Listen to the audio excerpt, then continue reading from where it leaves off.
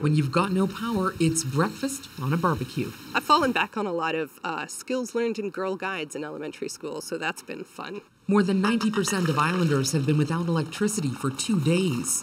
We've prepared well for 48 hours, modestly for 72 hours, but after that we really need fresh food and heat.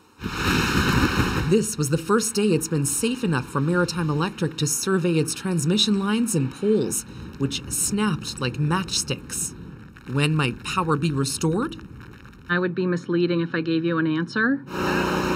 Gas is also in short supply, prompting long lineups for precious petrol for cars and home generators. A lot of people are out of it right now, and people are phoning from all over trying to see if we're open. Fallen trees line the roads. Historic storm surge sucked away parts of bridges.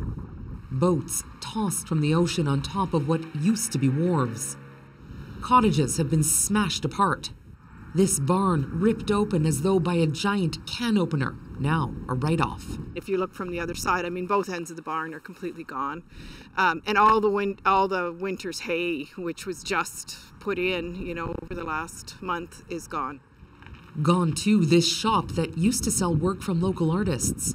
Now people pull some of its wares from the muck, carefully laid here as a little tribute. I've been kind of adding stuff as I find it. North Rustico Harbor, an important gateway for some 30 lobster boats, pulverized. It's crazy. It's just permanent damage.